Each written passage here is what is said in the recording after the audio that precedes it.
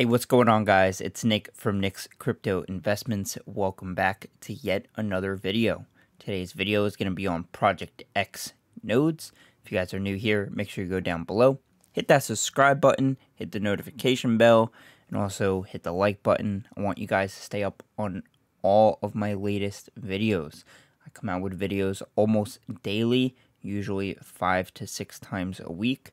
I cover a large variety of node projects and play to earn games and anything really passive income.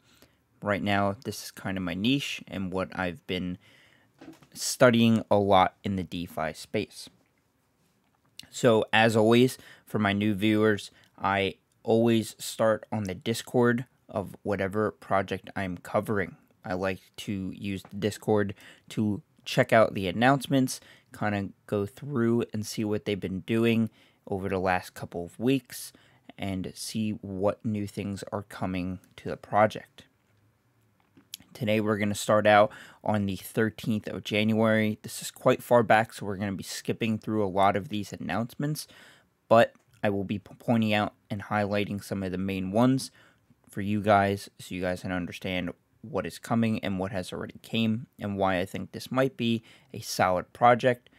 And also some other news, they are most likely going to be joining the UOT, which is awesome. As of right now, that is comprised of THOR nodes, Power nodes, which are both doing amazing, and Hive Investments, which is coming soon. So stay tuned for that. Because Hive Investments, have never been more hyped for a project, honestly, ever in crypto. I cannot wait. I think it's going to be absolutely insane. The hype around it already is just ridiculous. But that's besides the point. We've spent enough time, but let's jump in the video.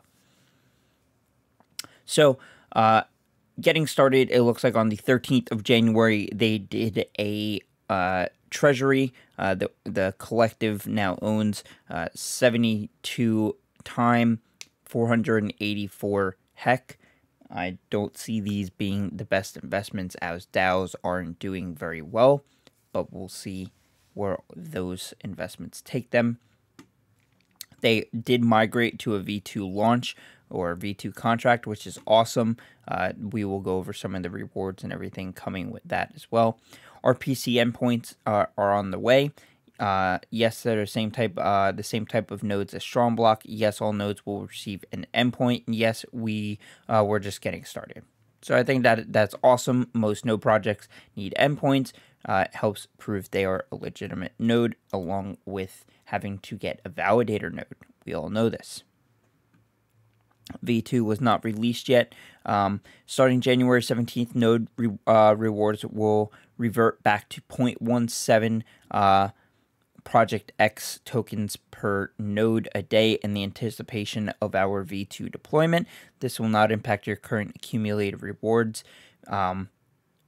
They will announce on the 17th the V2 deployment date.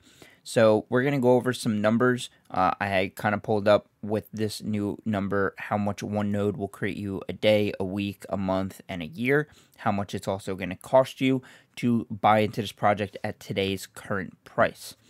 So don't go off this forever. Whatever I show you will be off today's current price. But this is awesome. Rewards reductions, I believe that is perfectly fine as long as it's for the long-term sustainability of the project. We've seen Thor nodes do this. We've seen Strong Block do this. I'm sure at some point Power nodes might do a very, very minimal reward reduction because they're gaining a lot of traction. But honestly, the rewards are pretty stellar right where they're at. So I think they might be fine, honestly, in the long term without having to touch the rewards at all.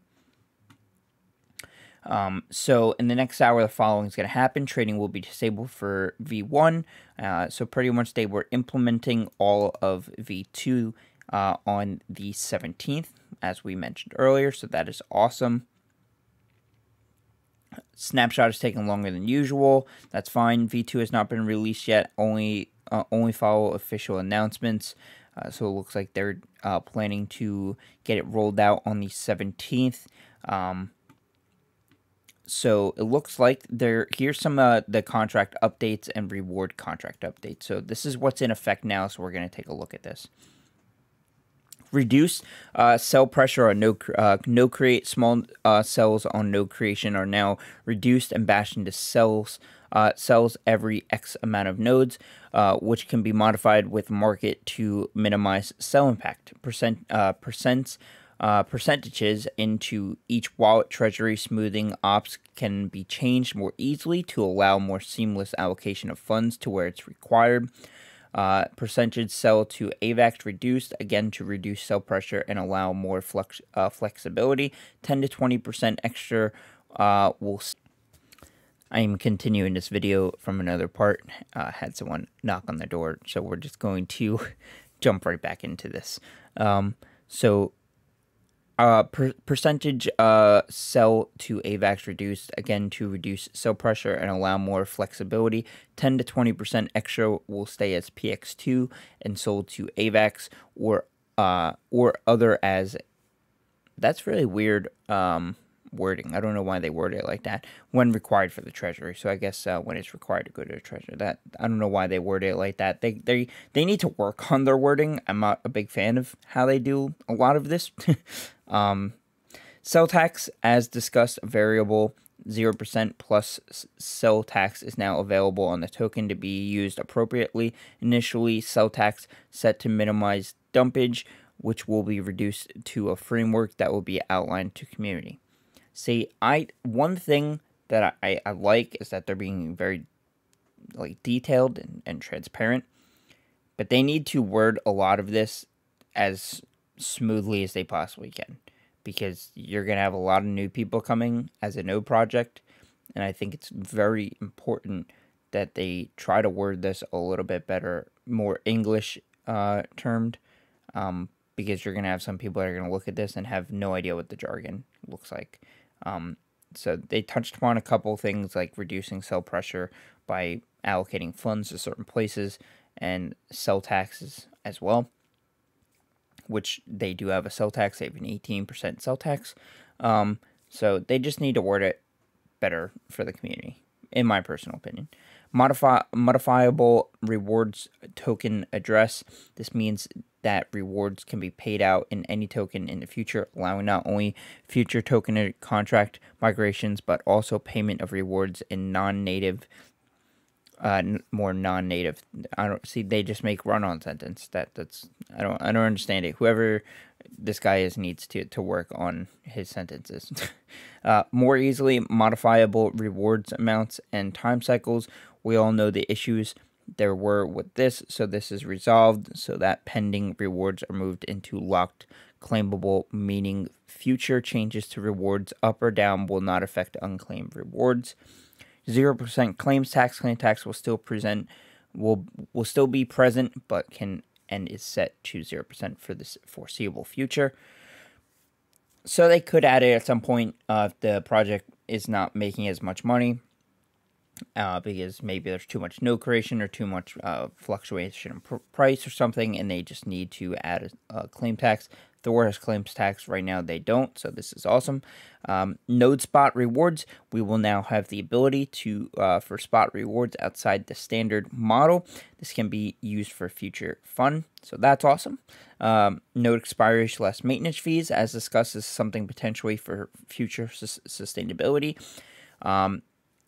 So I think that this is good. I think there should be a maintenance fee. I do. I think that most, if not all, node projects should have this. It helps produce funds into the treasury or the rewards pool, whichever they decide. I believe it should go to the rewards pool and can be distributed back to all of the holders. Helps with long-term sustainability quite immensely. It adds up very quickly. So we're going to try to skip around here. Slippage, 22%, just in case you are selling, increase if slippage is failing. Coin market cap and everything. Official V2 contract address, so that's quite important. If you guys want that, it's on the 19th of January. 100 founders destroy 10,000 PXT tokens, 150,000 USD in first ever burn effort to reduce total supply, now 990,000 10,000 burn, baby, burn. So this is awesome. Adding a burn mechanic helps with the price as well. So a new feature that's amazing. Our collective members, you can now view and track rewards from multiple wallets. So this is pretty awesome. I think that is very cool. The website went back online, so that's awesome. Let's see if we got anything else in here. Okay, so over the counter requests, basically. So for big buyers and big sellers, they don't want to allow the price to fluctuate. When someone sells, like, say 200,000, it might bring the price down a little bit. They don't want that to happen, so they're doing over the counter trades, selling 10,000, buying 10,000. I think that's awesome. Most no projects have it, so it's glad to see that they have it as well. You can just do that in a ticket, and they also have it on their website where you can go right to it. I have it pulled up for you guys, so I will show you guys that later. So it looks like they're trying to get degenerate high APY plays, take all the way to sensible wearing a big boy pants investments. So first up is Metis DAO. Why? Low cost, speed, security. They have plenty of reasons here.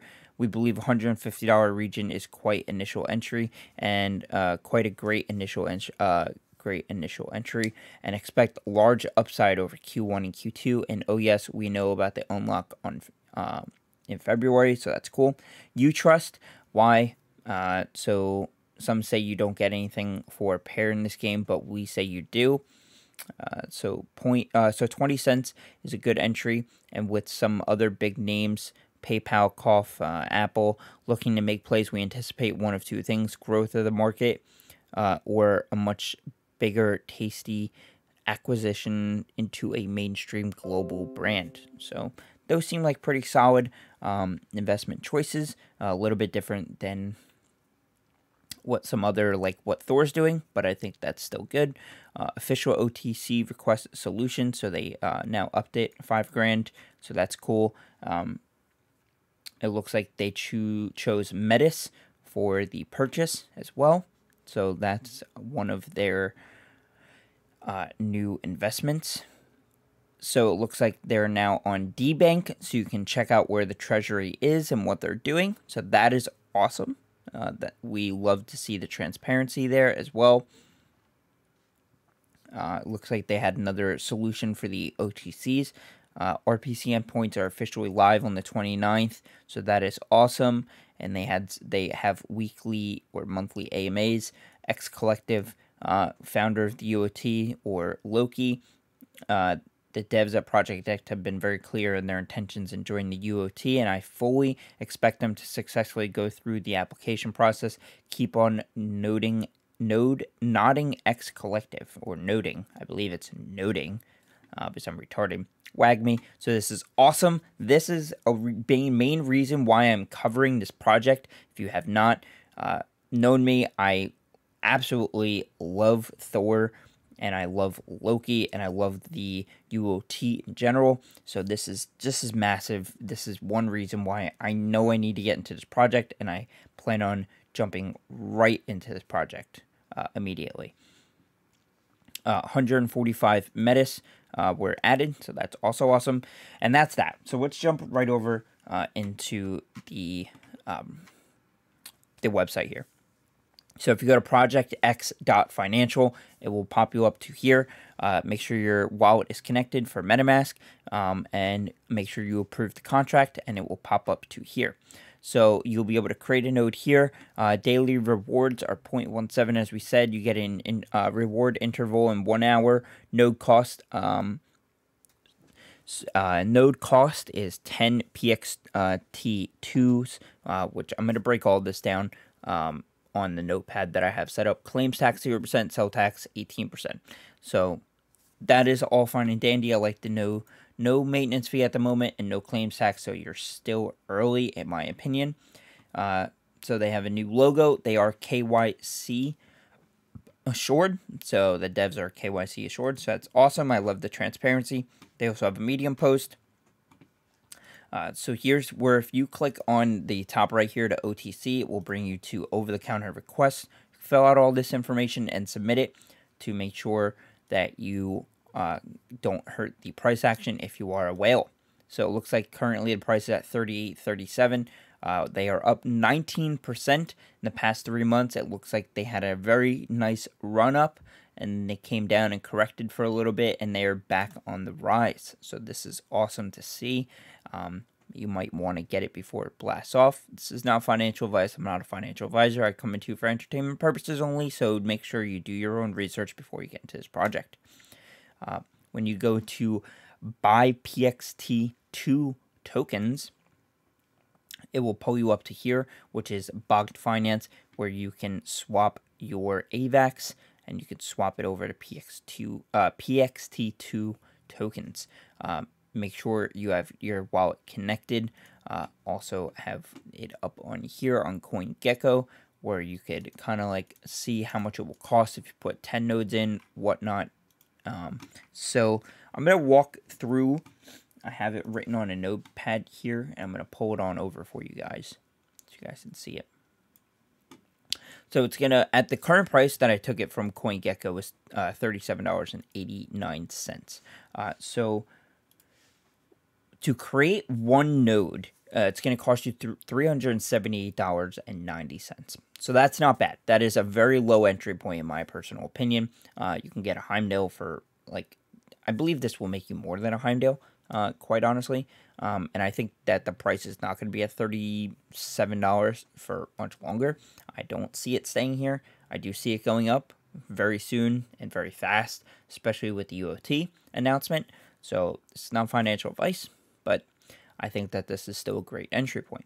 So 0.17 a day makes you $6.44 a day. That's $45 a week, $180 a month, $2,160 a year. So you can pretty much 7 times your money in a year from one node. And that's at current prices. That's not if prices go up.